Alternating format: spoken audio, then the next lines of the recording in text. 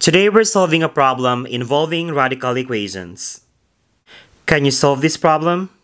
If the square root of x squared minus 36 is equal to 8, then what do you think is the value or values of x that will make this equation true? Give it a try and play the video whenever you're ready for the solutions.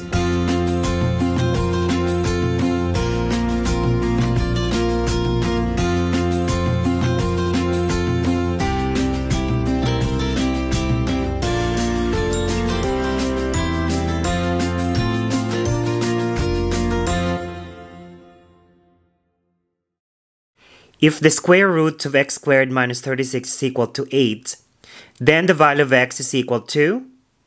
So the given problem involves a radical equation. And in solving radical equations, we need to do the inverse operations. The inverse operation for square root is taking the square. So in this problem, we need to take the square of both sides. Simplifying this, the square root and the square will cancel out. So left side becomes x squared minus 36. Right side, 8 squared means 8 times 8, and that is 64. Isolating the variable x on the left, we need to do the inverse of minus 36, which is adding 36 to both sides. Negative 36 plus 36 is 0, so left side is only x squared.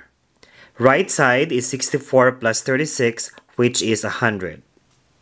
So what do you think is the value for x that will make this x squared equals 100 true? Are you thinking of x is equal to 10? Yes, that works because 10 to the second power means 10 times 10, which is equal to 100. So 10 is correct. Can you think of other value of x that will make this true? Will negative 10 work? If we substitute negative 10 to the x, we have negative 10 to the second power. That means negative 10 times 10, which is also equal to 100. So 10 and negative 10 will work. In this equation, x squared is equal to 100. Solving for the x, we need to take the inverse operation for a square. This means we need to take the square root of both sides. So again, the square and the square root will cancel out. So it's just going to be x. The square root of 100 is 10. The value of x in this problem will be positive 10 and negative 10 because when you substitute 10 or negative 10, the equation will be true. Let's check our answers. First, let's plug in 10. We have the square root of 10 squared minus 36 is equal to 8.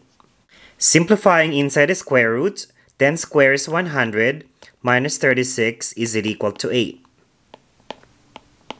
Simplifying the radicands, 100 minus 36 is 64, so we have square root of 64. And the square root of 64 is 8. So yes, 10 will work. Now let's try to plug in x is equal to negative 10. Substituting x equals negative 10, we have the square root of negative 10 to the second power minus 36 is equal to 8. Simplifying the radicands, negative 10 squared means negative 10 times negative 10, which is 100. Minus 36, is it equal to 8? So the same thing with the work on the left side. 100 minus 36 is 64. And of course, when you get the square root of 64, that is also equal to 8. So in this problem, there are two answers. X can be positive 10 or negative 10. Thank you for watching, and please don't forget to subscribe to my channel at Celzo Academy.